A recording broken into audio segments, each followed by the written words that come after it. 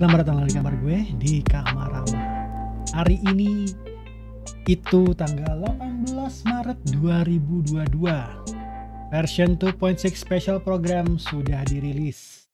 Even sudah premiere di YouTube, sudah first broadcast di Twitch. Cuman gue nggak nonton bareng di Twitch ataupun di premiere ya YouTube. Gue pengen react sendiri dan gue sudah berusaha nggak ngeliatin TikTok. Kalau misalnya udah ada bocoran nggak mau ngeliat lagi, karena bocorannya walaupun bocorannya sudah terlalu banyak yang dikeluarkan, terutama soal Ayato ya. Jadi kali ini gue mau nonton dengan pure reaction gue. Semoga banyak hal yang lebih baru dari yang gue sangka. Oke, kita lihat.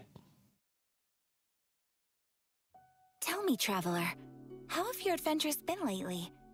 With the change of season, perhaps you could consider taking time to travel and explore with friends.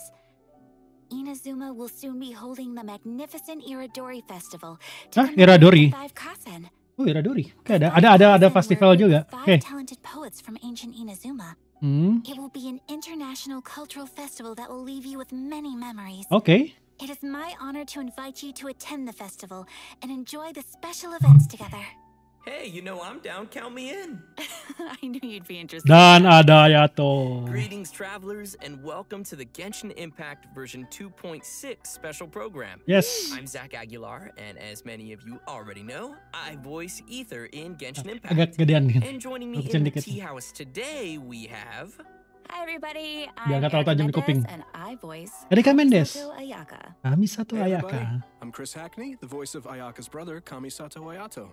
Wow. Sweet. So great to have you guys. Suara Inggrisnya bagus loh. Looks like I get to be a part of the Kamisato clan today. Can be Okay. our annoying little brother. Yeah, we'll see about that. We'll see about that. I know Erica has made a brief special appearance before, but this is our first time officially having you both as hosts for a special program. Yeah, I did a little tour guide-ish segment back when we were showing off the Inazuma locations. So Oh, pertama kali really Inazuma cool ya. to be able to be a part Okay. of the gaggle of people at the table this time.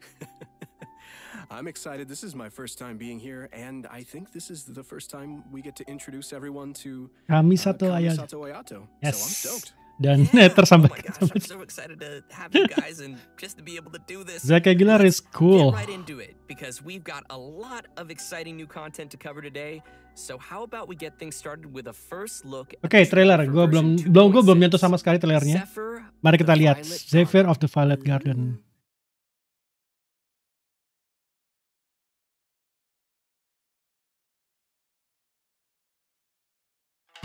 Oh, Klee! Oh, it's so beautiful here! Klee! So many things I've never seen before. Aren't you two Klee Inazuma! curious about what interesting things you might see at the festival? Oh, kan ada festival. It's going to become quite the collectible. I've got to get my hands on a copy. Oh, I've been here since last night so I could buy a figurine. Arataki numero uno ito. numero uno itu. To an all out, no holds barred, anything goes duel. Oke. It fails to fulfill the most crucial elements. Inspiration. In that case, Dan ada Fenty di Inazuma. Mabok. Greetings.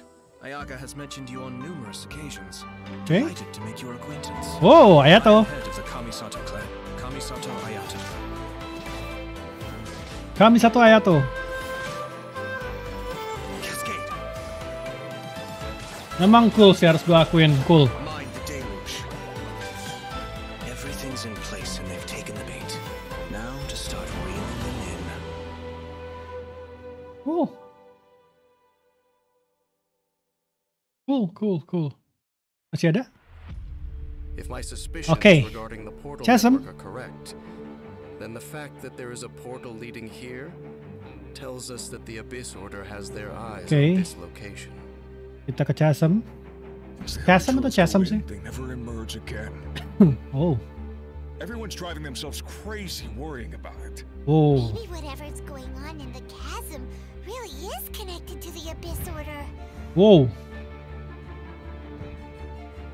That looks A epic. whole city that's floating in the air, upside down. Upside down. More than one kind of strange Jadi power Karazhan gue. exists here, that it's highly likely that even as we speak, the Abyss Order is watching our every move. Oke.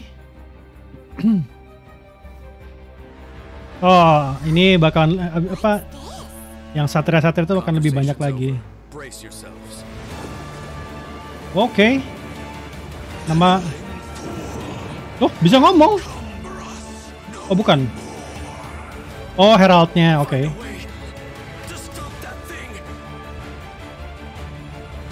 Oke. Going to be epic. It's going to be epic. Wow, so intense. Intense banget sih, benar-benar intense banget. Epic. That festival was beautiful, and then straight into the chasm. And Chasm, oke, chasm it is. Dark real fast in that trailer. It's like everybody was having a lot of fun, and then it's serious time with that music. And an introduction by Kamisato Ayato.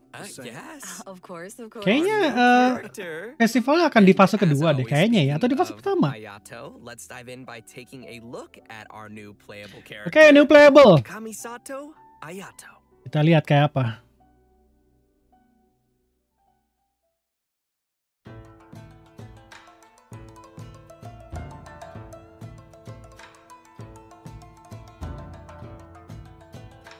Pedangnya keren sih, harus gua akuin.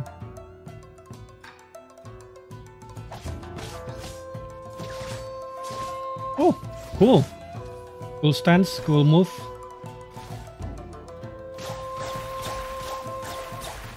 Oke. Sama seperti yang gua lihat di leak. Ini juga. Oh, pedangnya beda. Oke. Most people hunker down against a strong headwind. Terus, Only a few muka know gua how nutup to tutin. utilize Tar. it to their advantage. Gue naikin dulu ke atas. Oke. Ooh, looking pretty sleek. The young but highly accomplished head of Yashiro Commission Kamisato Clan, cultured and polite, he's a man of many ways and His means. moves Okay. look so cool. The elemental burst, right? That like flashy thing in there. That's so cool. That's so cool. I love his elegance as he fights and moves. Really, all of his animations feel very elegant to me. Yeah. Yeah. Feels so elegant. Did you guys catch him drinking boba tea too? Now look, man,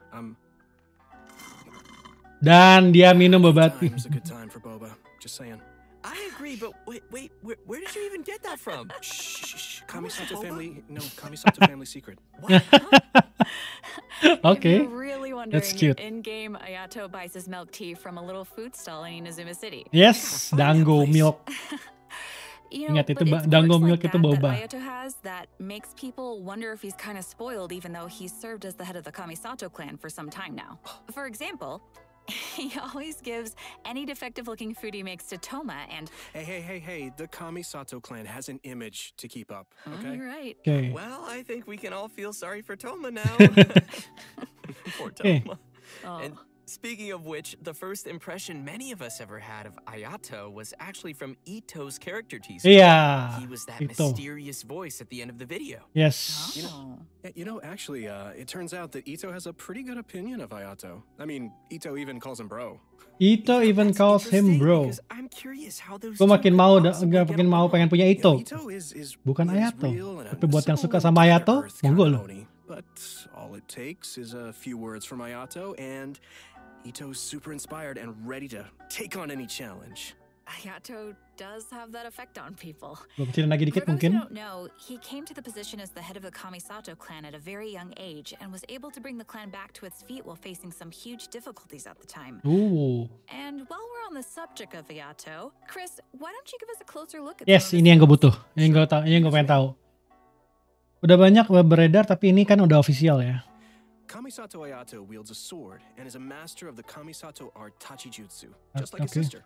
Okay. However, What sets him apart is his Hydro Vision. Hydro In Vision. combat, Ayato can unleash large AoE damage in a short amount of time and is capable of increasing the effects of his team's normal attacks. Hah? After using his elemental skill, Kamisato Art Kyoka, Kyoka? Ayato shifts positions to enter the Takimeguri Kanka state and leaves a watery illusion at his original location. The watery illusion can explode, dealing AoE hydro damage.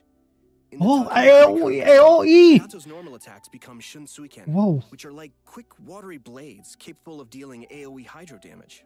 After a Shunsuiken attack hits an opponent, it will grant Ayato the Namisen effect, increasing the damage dealt by Shunsuiken based on Ayato's current max HP. HP? Takimeguri Kanka state will be cleared when Ayato leaves the field or when he uses his elemental skill again. So, sounds like we better be careful if we don't want to accidentally cancel a state. Exactly. Next, he has a passive talent, Kamisato Art Mine wo Matoishi Kiyotaki, which means lucid rapid spiraling the summit, in case you were wondering. With this talent, when Ayato uses his elemental skill and when the water illusion explodes, he will gain a set amount of Namisen stacks. Ayato's elemental burst, Kamisato Art Suiyu, will... Bentar. Jadi gini, kalau dia ngelakuin skill, dia akan ngeluarin apa namanya si bayangan-bayangan hydronya, yang mana dalam waktu tertentu akan meledak. Tapi saat dia nge-skill, dia masuk ke state yang bisa ya itu yang debas-debas gitu.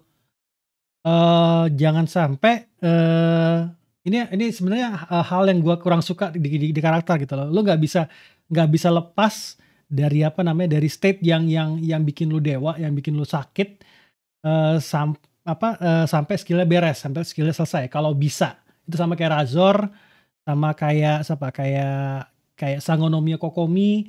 Itu kalau misalnya lu pindah orang, ya udah ke cancel apa namanya jurusnya.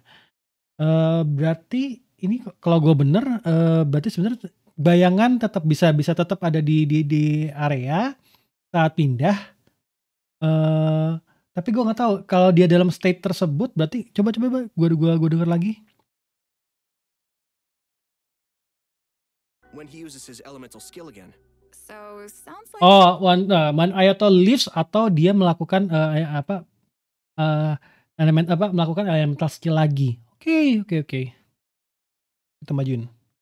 His elemental skill and when the water illusion explodes, he will gain a set amount of Namisen stacks. Dapat Namisen stacks lagi. Kamisato Art Suiyu will unveil a garden of purity in which bloom water blades will rain down and attack opponents within its AoE. Ooh, sounds pretty. Gorgeous. Gila, ini kalau co-op sama Ganyu sakitnya minta ampun sih.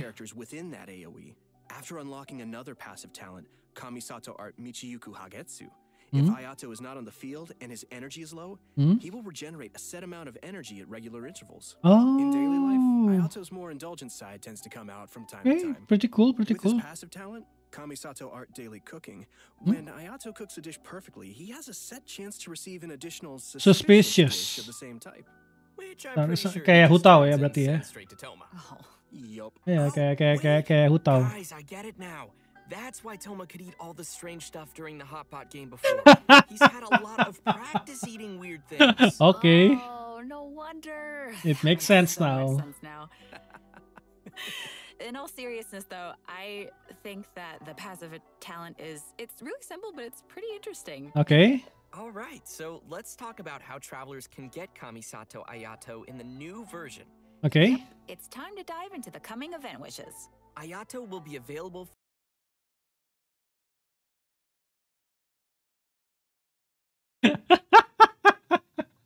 Ini yang penting. Ini yang gua rasa nggak jadi bocor. Banyak yang ngomong spekulasi ini sama ini. Ternyata phase satunya justru yang malah 2 orang yang berpasangan. Yang Kamisato Ayaka, yang Ayaka malah sendirian, malah solo. Nggak ada pasangan. Atau gua nggak tahu ya. Kita coba lanjut lagi aja dulu. Atau masih sendiri atau belum diomongin lagi, bahkan ada lagi, karena leaknya terlalu deres sih apa namanya buat 2.6 ini. For the earlier part of version 2.6 via the Azure Excursion event wish. Okay. At the same time, Venti will also be available. Kalau ada Ventinya di sini berarti festival di phase 1. Oke. Gue gak tau kalau di phase 2 bakal ada cerita apa tentang Ayaka ya.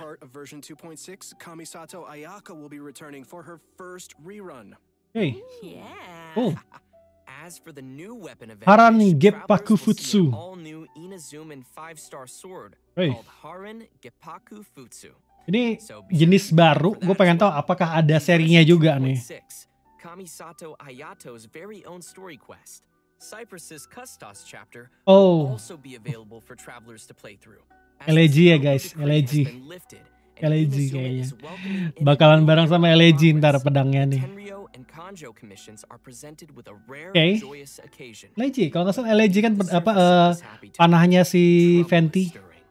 As head of the Yashiro Commission, Ayato will find himself in an unusual position. Oke. Everybody can look forward to exploring all of this amazing new story. Oke. Yeah, it's gonna be really cool, especially the Traveler and Ayato meeting for the very first time. Oh ya, meeting for the very first. So exciting. Ya, kenapa Ayato ngilang ya pas masalahnya kemarin? You know I will. All right, now that we've Okay, seen the new character chasm. coming our way, let's jump into the all-new area chasm. in version 2.6. Chasm. In our previous special program, we gave everyone a sneak preview of the new area called The Chasm. Let's watch a quick trailer to see Oh, what quick travelers trailer, can okay. expect to encounter during their adventures in this new area. Let's go. Let's go.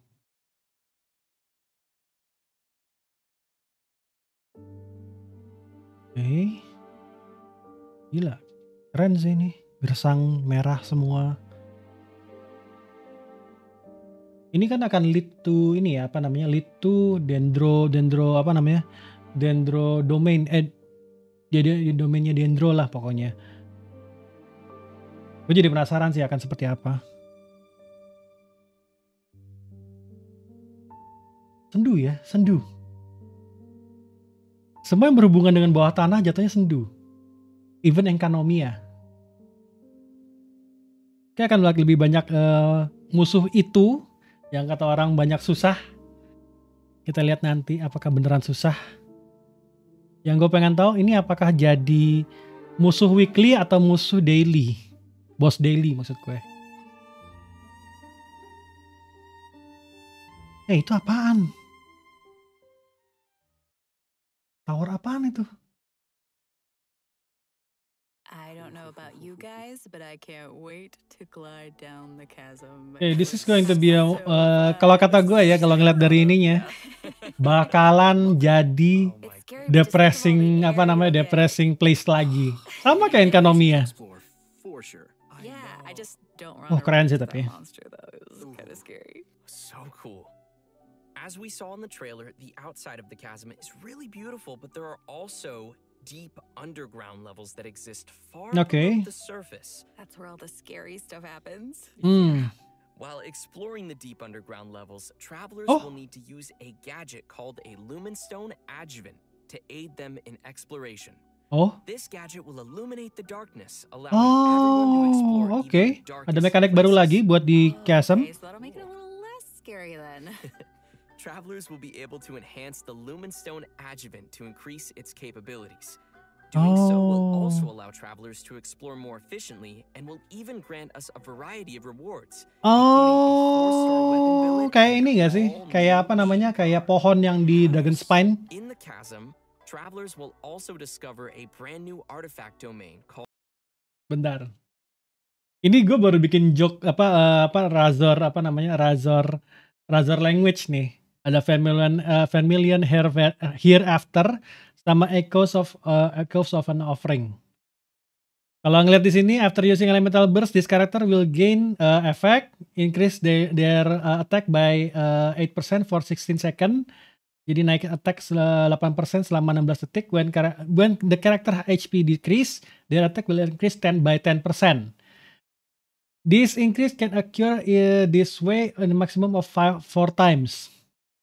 Berarti ngidupin terus 3 kali kena pukul dia langsung dapat maksimumnya. Maksimum stacknya. Berarti berapa? 38%. Kalau gue bener. Karena kalau misalnya apa namanya, dihitung stack pertama, apa namanya, burst-nya dihitung stack pertama, berarti, HP-nya itu dihitung cuma 3 stack, harusnya ya, harusnya. This effect will be triggered every 0.8 second. Okay. Nascent light will be dispelled when character leaves the field. If an element burst is used again during the duration of nascent light, the original. Oh, jadi kalau misal lu nge-burst lagi, bakal cancel. Jadi ya bener-bener harus sekali pakai langsung 1, 2, 3, 4. Yang kelima, pukulan keempat berarti. Pukulan keempatnya itu udah paling maksimalnya lu. Harusnya sih musuhnya udah mati ya. Oke, Echoes of an Offering. When normal attack hits opponent, there's the 36 chance it will trigger Valley Ride, which will increase normal attack by 70% of attack. Jadi, this effect will be dispelled 0.05 after normal attack deals damage. If normal attack fails to trigger Valley Ride, the odds of triggering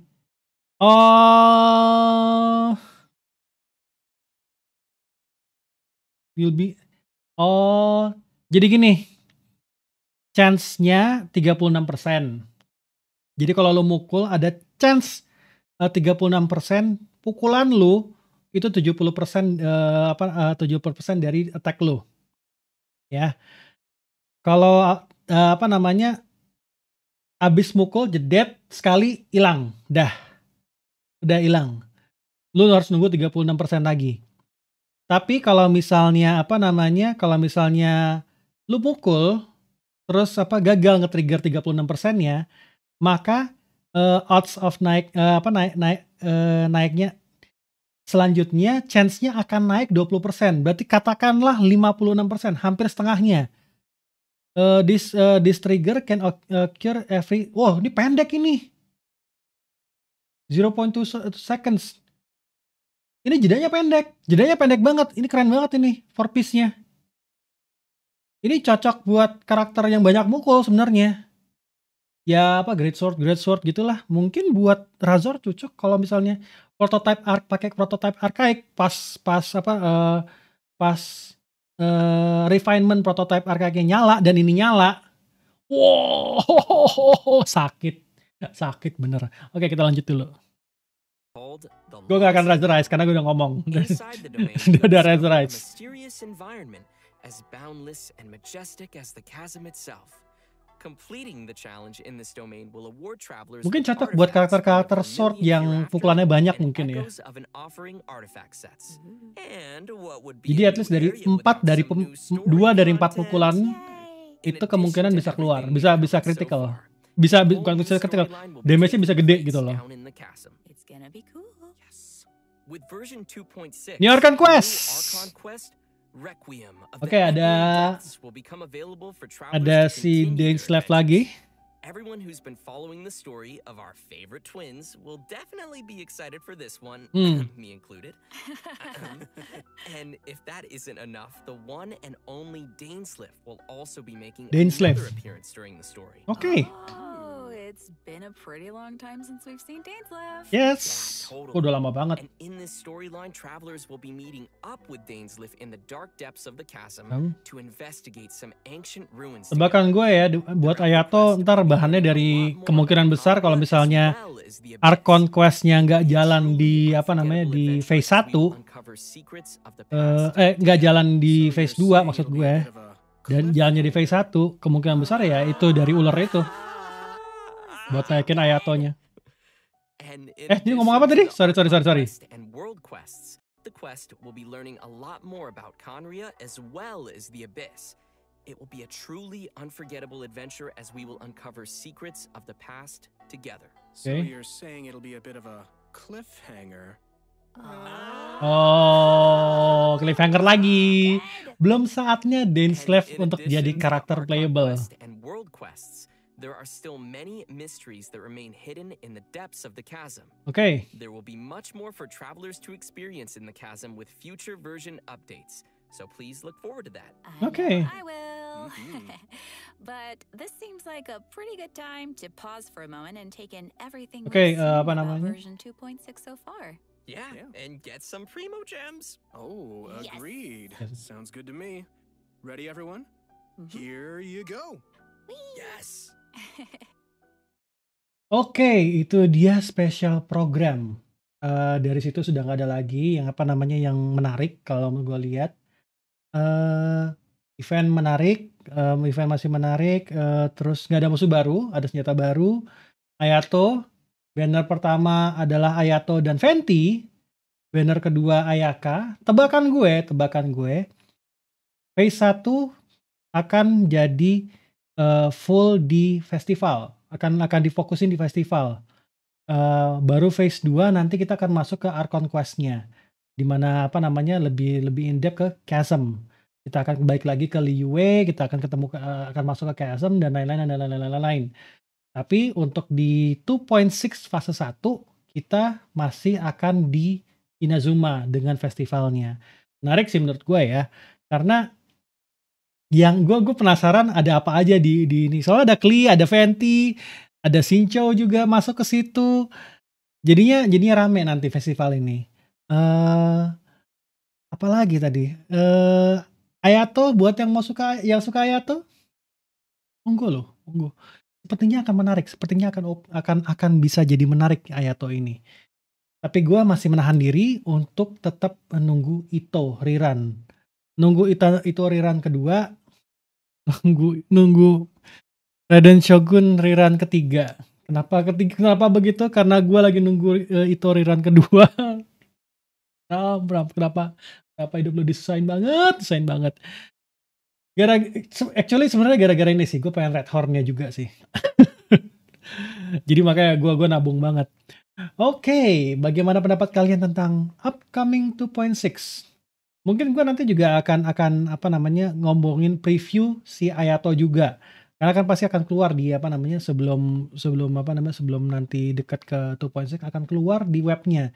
Jadi kita bisa lihat lagi lebih jelas Ayato akan seperti apa. Jadi pas nyobain nggak terlalu banyak ngejelasin. Oke, terima kasih sudah nonton Kamarama React to 2.6. Ya, sampai jumpa di Kamarama selanjutnya.